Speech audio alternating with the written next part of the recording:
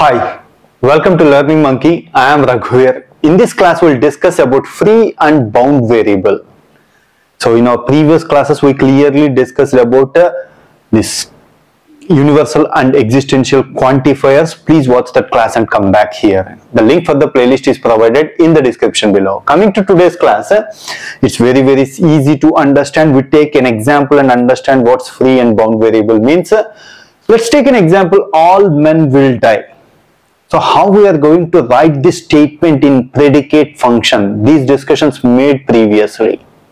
So in this we are having two predicates. M is a predicate, it is called as a is man. Will die is a predicate, we named it as D. So how we are going to write this statement? For all x, if x is a man, then he is going to die, x is going to die. This is how we write this statement in predicate logic. So in this equation, x, we call it as bounded variable, because x is a variable that is bounded to the predicate for all. Means the point you need to understand, variables that are bounded by any predicate, any quantifiers, we call it as bounded variables. So take one more example. Suresh is a man.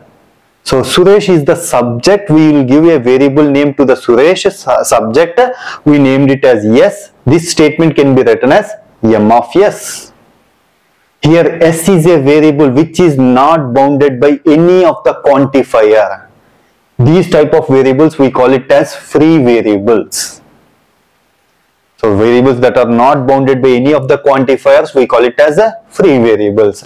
And one more important point you need to understand, here Suresh is a subject. We named that subject as a variable name called S.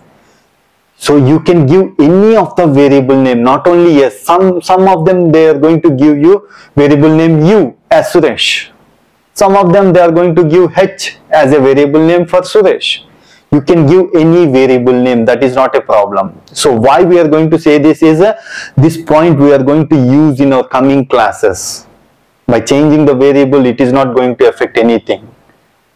You can give any of the variable name for a subject. And one more important point you need to understand, what is the scope of this variable x, this quantifier for all x? The scope of the variable is whatever the statement, this is the statement.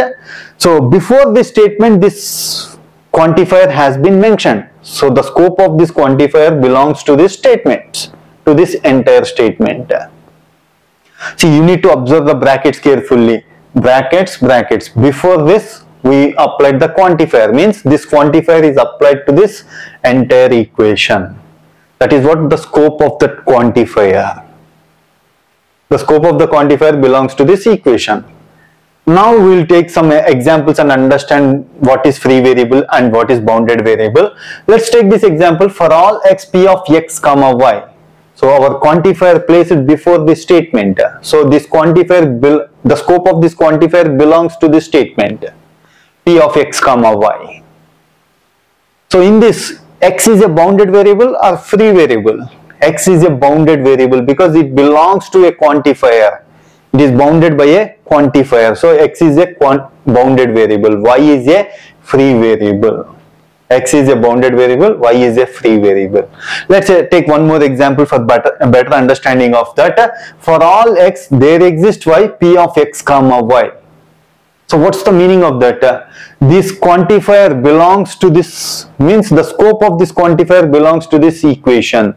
The scope of this quantifier belongs to this equation because before this equation these quantifiers has been mentioned. For all x, there exists y, p of x comma y. So now in this situation both x and y are bounded variables because x is bounded to this quantifier, y is bounded to this quantifier. One more example, for all x, p of x implies q of x. So x is a bounded variable. What is the scope of this x? It belongs to this entire equation. One more example, for all x, p of x implies there exists y, r of x comma y. What is the scope of x for all x? It belongs to this entire equation. What is the scope of there exist y? It belongs to only this part. So by looking at this, is x bounded variable? Yes, it is a bounded variable. Is y bounded variable? Yes, it is a bounded variable because y bounded to this quantifier. Both x and y are bounded variables.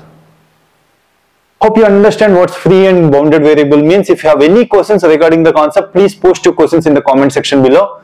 Thanks for watching. If you haven't subscribed to our channel, please subscribe to our channel and press bell icon for the latest updates. Thank you.